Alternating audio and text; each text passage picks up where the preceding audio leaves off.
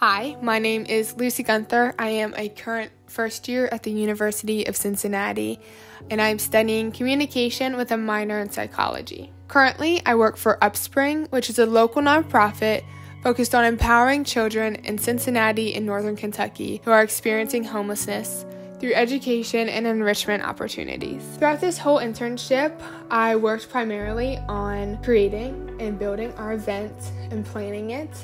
Our event is the Upspring Benefit Bash. It is an annual event that they hold at the Reds Ballpark, and it is around a 250-person event. It is a gala, and it generates the majority of the funds to support their programs throughout the school year and the summer. On my first day of work, I was definitely a little bit nervous, but I was also very excited. Currently, I really enjoy the job that I do.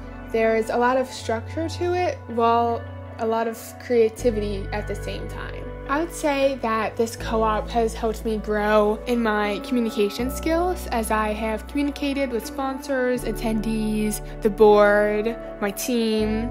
It has really strengthened those skills and taught me how to find a balance between being professional but also creating a connection with the people that you are working with. Thanks so much for watching What a Day in My Life is Typically Like.